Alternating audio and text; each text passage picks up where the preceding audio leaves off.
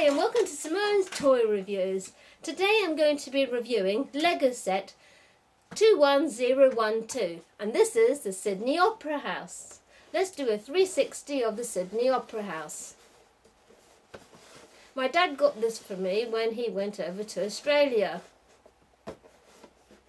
Now this has a little Sydney Opera House little piece that goes in there. So it says Sydney Opera House on the front. It comes on a base. It's a great little build, and the front of it is quite interesting because it's quite a complicated build, even though it's small, because the Lego pieces go out on an angle, and all these pieces can move up and down as well, like that.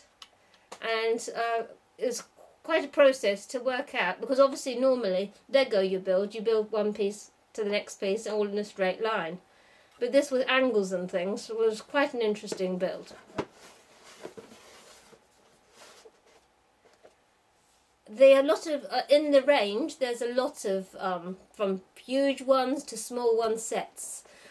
For architecture sets you can get like the Tower Bridge and all kinds of different ones. If you want to have a look at the Lego store, if you're interested in purchasing any of them.